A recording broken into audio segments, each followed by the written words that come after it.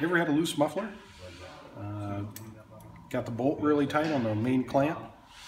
I'm going to show you a couple things here on why it's not tightening up for you. This is a picture of a new, obviously it's a picture, but this is your new clamp. And this is the old clamp.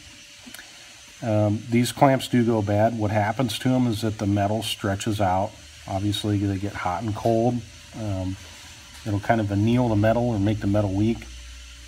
But what happens to them is they end up stretching out. And you're going to have to get really close to take a look at this.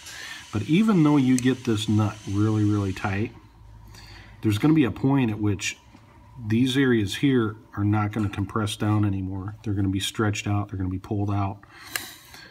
So we're just going to take a look at them one on top of each other. You can see obviously the shape is a little bit different because this one's been installed and this one has not. But when they go on, you can see how this one here appears to be a little bit narrower. There's a little bit of a lip on the inside there. I'm going to also take and look at them side by side right here. And again, right there.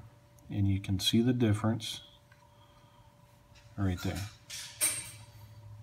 And that little bit is all it takes for this clamp to not be tight for you anymore. Another point here, thread stretch. These threads on this bolt can stretch out. And that'll give you a false reading as well. But anyways, so if you have a loose muffler and you got the clamp nice and tight and can't figure out why, probably time to replace the clamps. Thanks.